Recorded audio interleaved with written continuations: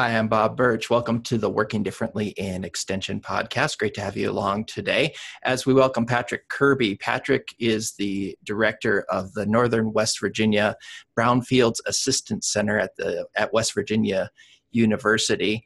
And I had a great opportunity to meet Patrick at the NACDEP conference, NACDEP CDS conference in Big Sky, Montana a couple of weeks ago.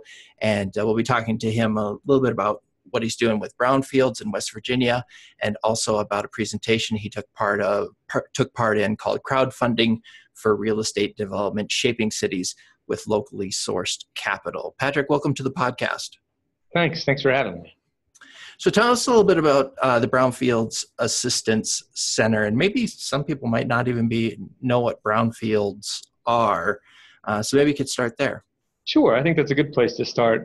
The brownfields are very broadly defined as any property that would normally be redeveloped, but it's hindered by the real or perceived contamination. So a great example would be that local gas station that your grandfather used. It hasn't been a gas station in 40 years, but when someone in town would go to put something else on top of that corner gas station lot, they might still find tanks there. Which would obviously cost money to clean up. You'd want it to be cleaned up from a community standpoint, but it may deter development of that corner. And then they may pick another spot in town, which might be okay, or they may pick somewhere outside of town.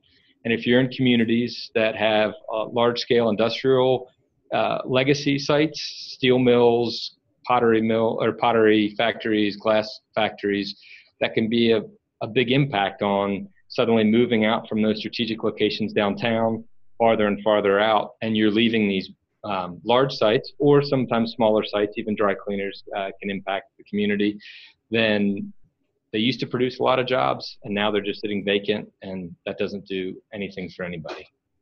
What kinds of issues? I think you named some of them, but are there specific brownfields that you deal with in West Virginia?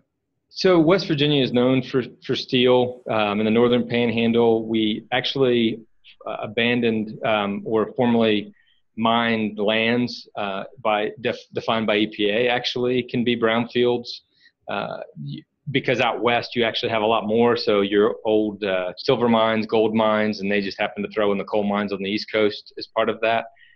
We have a lot of glass factories in West Virginia. We're also known for pottery, as I mentioned, but then just a number of old gas stations based on the way the state's laid out.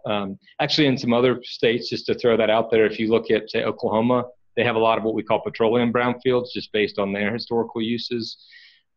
So that's really the gamut of sites that we deal with. So how does the Brownfield Assistance Centers in West Virginia, how do they help support reclamation of these things, or what's your role? So a quick story is there was a state senator that was interested in developing a baseball field for the local university, not WVU, but down at Marshall. And the property they picked was great in terms of location, but it was a former rail yard. That's another issue that we deal with. And he didn't feel like there were the right resources in the state to address he had questions. He thought somebody in the state should be able to answer it. And the example that I often use is that when you're doing your taxes, you could call, if you have a question about your taxes, and we all do our taxes, then you'd call the IRS. They probably have the answer, but you probably don't want to call them. So the Brownfield Assistance Center provides that intermediary role. You would call us, almost like your accountant, and say, hey, we have a problem. We want to follow the law. We want to do this, but we need to know all the resources, everything we can get out of this, in order to use brownfields as a positive economic redevelopment approach versus just going, oh my gosh, we should stay away from that site.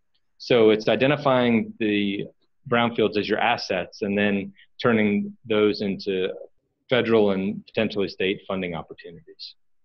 So what have been some of the success stories in your area? So some of my favorites is there was a library in the Eastern Panhandle of our state that it's supposed to serve 18,000 people, and their current library is 2,000 square feet. They found another site that was going to fit a new 4-acre green library to be built. Unfortunately, it was a landfill, former town landfill, and so we helped them get an EPA brownfield grant. So the state or the US EPA has a cycle of funding for these kind of sites.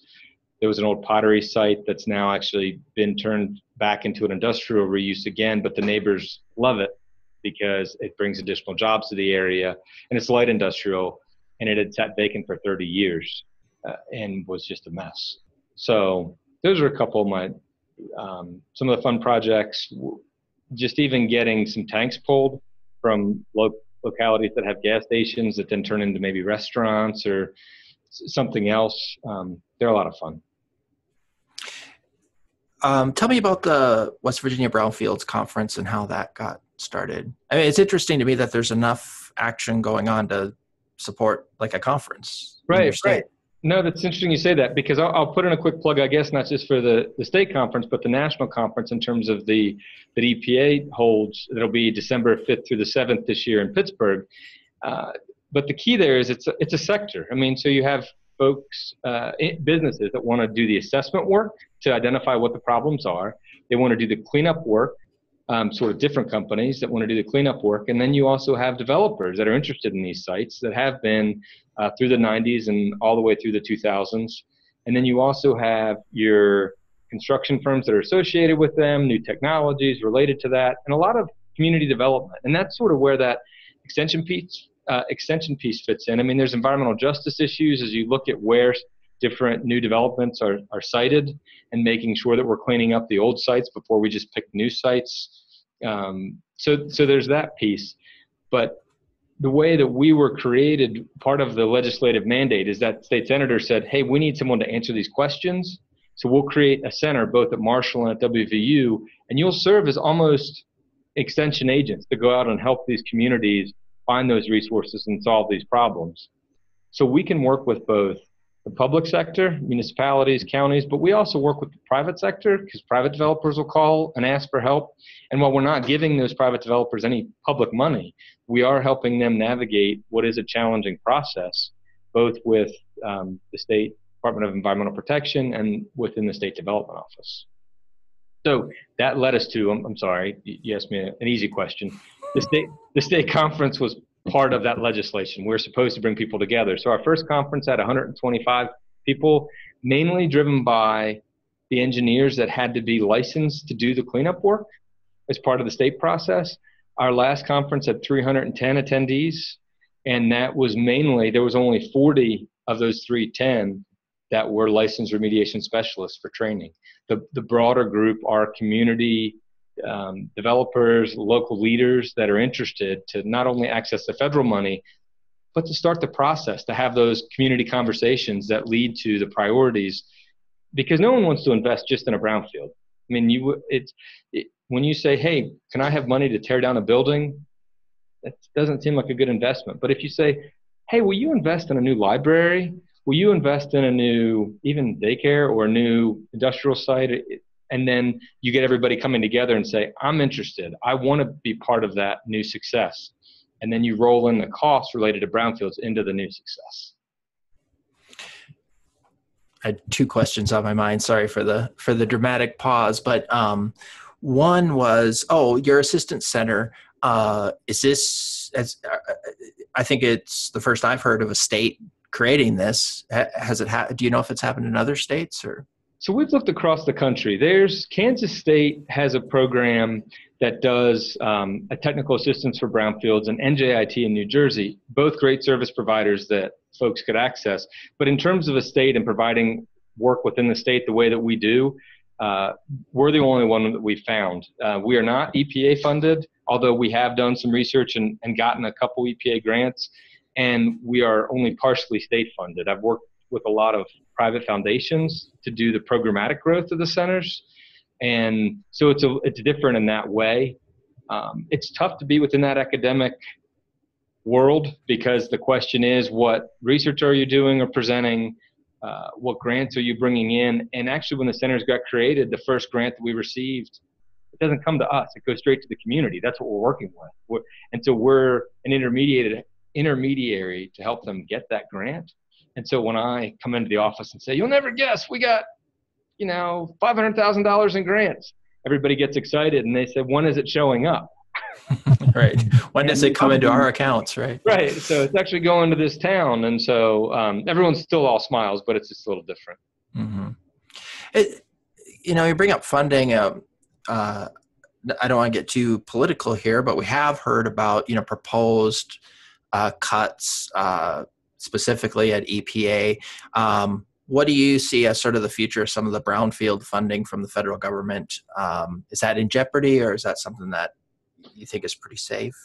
That's actually a great question. So on the federal side, brownfields the funding hasn't actually been reauthorized since 2006 or so, but there's been a push to get it reauthorized. So you're right, it would be normally, I was worried under the zombie funding piece, but it's actually bipartisan. It's been introduced by Republican Senator Inhofe on the Senate side. There's been some House bills, and really it just gets thrown in with a lot of other issues, and that's why it doesn't go forward.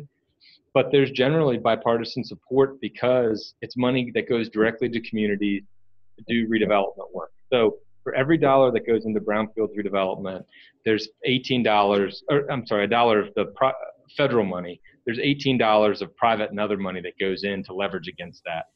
That's based on some recent studies, University of Delaware and other folks that have looked into that. So I don't think we're in too much jeopardy. And then when the bill that just passed, not the extension, I apologize, but the bill that took us through September, it was the budget bill, it was fully funded. Oh, great. So nice on the state level. I mean, we definitely fight the challenges. We were in major special sessions and potentially government shutdown, but at the end of the day, the center was funded at the level it's been funded the last 10 years. And that's helpful because it provides stability, not just for us as staff, but in terms of the communities that have projects to call us. We don't have to change the model that's been working. Yeah, I was just thinking you mentioned the bipartisan nature, and it is an interesting kind of dynamic because of the role that this reclamation can play in economic development and community development in rural communities. I assume that's got to be an asset with maybe some of the people in politics who might look at this as quote unquote environmental work.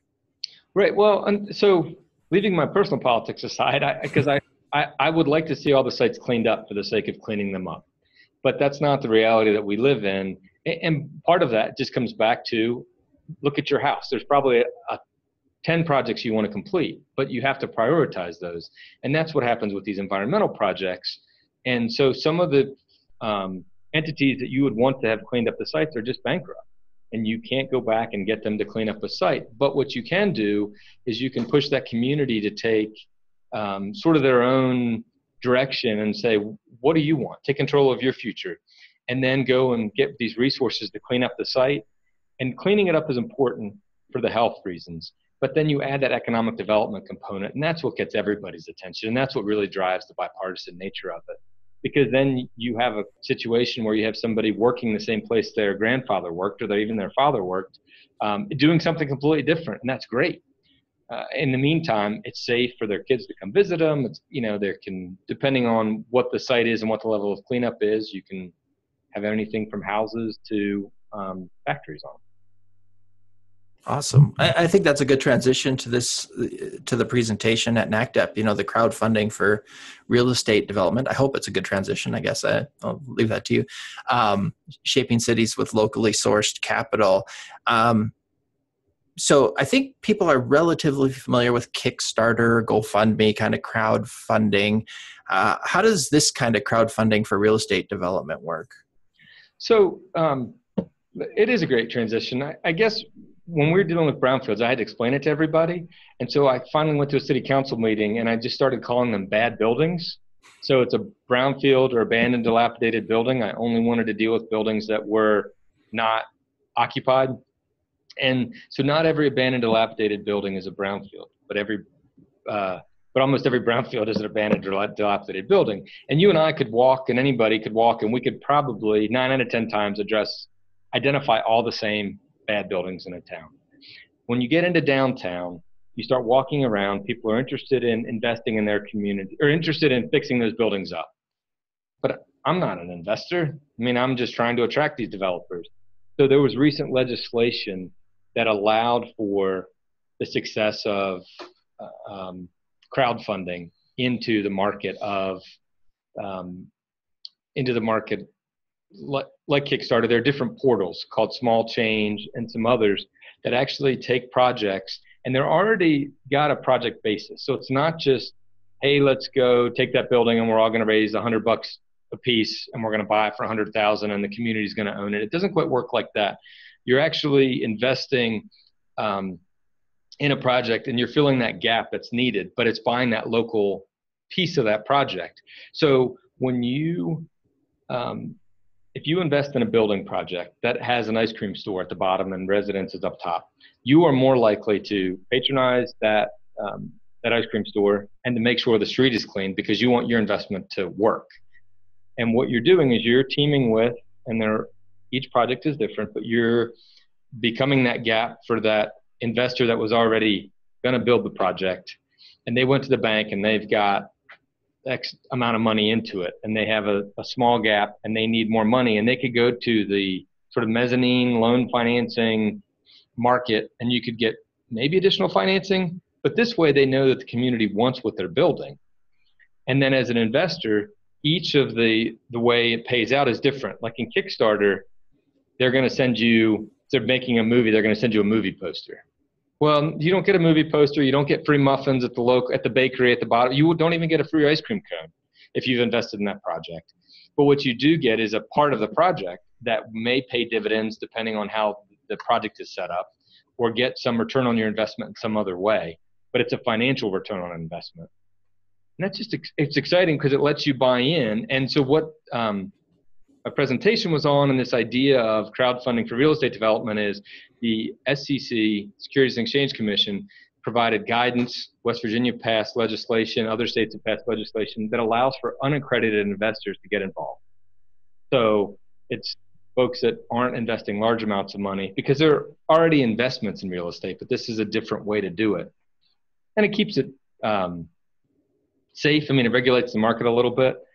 So for whatever your favorite project is in your town, you could say, hey, if we all got together, if we're going to look at this project, someone would have to take the lead to start it, put it in this portal, and then you would be able to go online and invest your own money into it. So you mentioned some of the regulation. Are there still regulatory hurdles in doing this? In some states there are, and there are some challenges. I would say that we try to get the portal master, I'll call them, to talk to us about some example projects. And this is still fairly new, so people get worried about what does it look like. And so I couldn't just tell you about this great project we're doing as one of real estate investment for crowdfunding, and then try to get anybody that's listening to invest in that. It has to be sort of quiet until you're on the portal. You're not allowed to try to raise money outside of that. So you can't tell everybody about it. And so it's also an education process that you have to explain to everybody what are the legalities of this. The same way you would try to explain to people how you invest in stock. So it's a good option. So is that one of the risks here, is just, like in a Kickstarter campaign, we've heard the horror story ones, it's like, you collect all this money, but you didn't do what you said you were going to do, or those kinds of things. Is that one of the risks, especially when you're talking about people considering this as an investment, not sort of maybe a contribution like they might consider it in different crowdfunding? No, that's exactly the case. Although there are probably, because of the way that it's set up, more safeguards than there would be. So when you're sending money to Kickstarter, Indiegogo, you really don't know that person probably. You just like the idea of what they want to do and you want to support them. It is more like a contribution, where this investment, in order to get into that initial portal to actually even be advertising the project, you have a lot more hoops to jump through. So there's some more certainty there. But like any investment, it may not work. The concept, though, is it's more likely to work because you've invested it and it's local. So you're not just sending your money somewhere else, or it's not some get-rich-quick scheme. It's, hey, because you'll be able to see that building downtown every day. I mean, you can find out what's going on. If it's a residential project, you could see it start going downhill, and you could probably catch it before it really went downhill, if that makes sense. So you mentioned sort of some of the impacts in terms of people frequenting a business maybe because they've invested in it. Is that where the real sort of impact comes in? Is it in the fill-in funding? Is that the huge impact, that the development doesn't happen without this fill-in funding? Or is it the fact that because we chose this fill-in funding, it gives the community more of a feeling of ownership over the project? I think it's actually both. Like, I think you nailed it. It's the idea that the community, there's a need for the community to buy in, but it also shows that developer that we're interested in this. This is an exciting project that the community is behind. So that helps on all levels. It helps even on the political front to say, hey, we really want this to happen, and we've invested our money as a collective community. So it's not one person and you can't, there are different safeguards. So you can't just put all of your life savings into one project. Which is helpful. But then you look at that end, and then you say, but the community is also going to be looking out for the project. So if you're the developer, a lot of communities are looking for an out-of-state developer. They think that if the local guys could have done it, they already would have. So if the white knight could come in and invest and save the town, well, that's great. But if they're out of state, they're not looking at it every day. This is the closest thing you're going to get instead of an entrepreneur being able to finance it all themselves. I mean, a local entrepreneur. This allows for some outside investment, and you're capping on top of that. And then you're looking at it every day. And then you can if you get excited by that and you say, wow, well, this is making the town like I want it to be for my grandkids, then I'm going to take my return on investment, which was already risky because I've never done anything like this, and I'm going to invest in the next community real estate project in the same town. Do you see the future of this sort of expanding, like more states opening things up? How do you see this going forward? I think we're on the front end. I think it will provide jobs for lawyers and with the recent market. No, but in all seriousness, I mean, I think that what we're seeing out of, and I don't like to get sort of the generational speak, but when you have those conversations of how the millennials are going to invest their 501k, they want to invest in things that have an impact. When I interview folks, both for the center and in other organizations I'm involved in, that's the number one thing I hear when I interview. Well, why are you interested in this job? I want to have an impact. And so I think that it is going to grow. I think that anything related to money and investing, there's always a fear of the scams and what could happen. But I think that there are a number of agencies and a number of other stakeholders that are looking at this to make sure that doesn't happen, and that you'd also see it locally so quickly. I mean, everybody will know, just like you said, if the money goes in and the building doesn't get built, you know where to go. Mm-hmm. So I think that's why it's going to grow, and I think it'll grow pretty rapidly, and I'm hoping that it grows. I think rural is going to be what I consider rural. I mean, in West Virginia, we have towns of 600, 1,200, 3,000 is actually a pretty cool small town. So I think growing in those areas between that 3,000 to 5,000 town and to 15,000, maybe 25,000, but in that gap, I think you could see a lot of growth. If people want to learn more about this, are there places that they could reach out to? Yes, I mean, you could reach out. There's information on our website at www.brownfields.org. There's also the Small Change portal, which I believe is just smallchange.com. That could be incorrect. I apologize. I didn't have it memorized. We'll find that and get it in the show notes. Okay, great. And so there are those two places. There's actually just a lot of SEC guidance. If you want to I hate to say just Google it, but there's a lot of different information out there. But we definitely have some stuff up on our website.